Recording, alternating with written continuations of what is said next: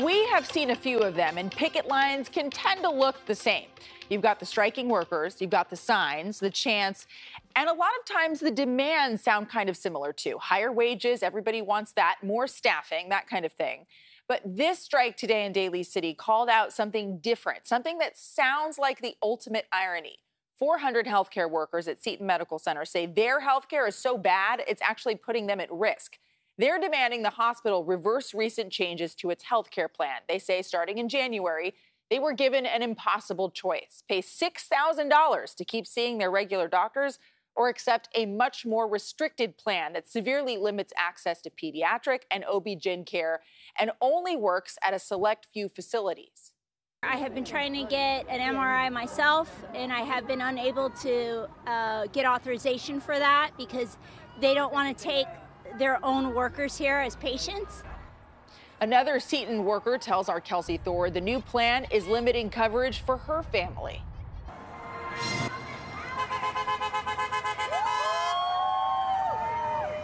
Rochelle Ortua has worked at Seton Medical Center for years. She loves the community of people at the hospital and grew up just blocks from its campus. But now Rochelle says she's in a tough spot. She says the hospital changed its health insurance provider, significantly limiting where Rochelle's family, including her 6-month-old daughter, can get care. Her pediatric doctor was no longer covered, and my OB is not covered. We're now out of network with all of our doctors. Rochelle lives in Sunnyvale. She says her new insurance only works at Seton and John Muir Health, both of which are close to or even more than an hour away. She says she worries night and day about what would happen and how much it would cost if her daughter had a medical emergency. I grew up with chronic asthma, and I actually have a food allergy. And right now at this point, what stresses me out the most is we're starting her on baby food. So she's learning how to eat baby food.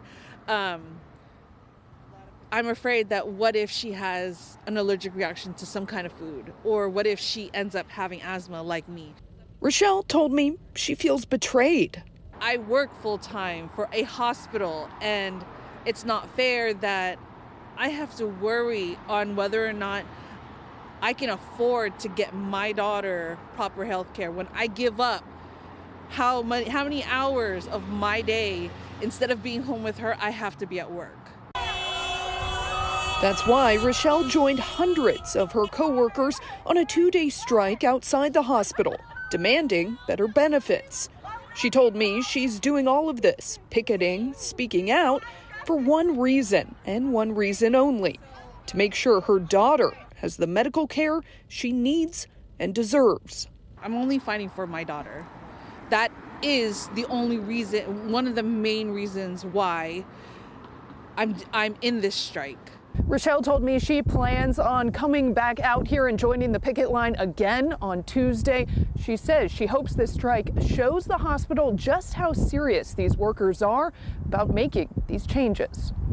So for its part, Seton says it's already offered a 16% pay hike over 3 years, along with free medical benefits and up to 400 hours annually of accrued PTO. It added in a statement, "We are disappointed with the union's decision to walk off the job in the middle of our negotiations at the expense of patient care." The hospital went on to say its priority is to provide uninterrupted care to patients.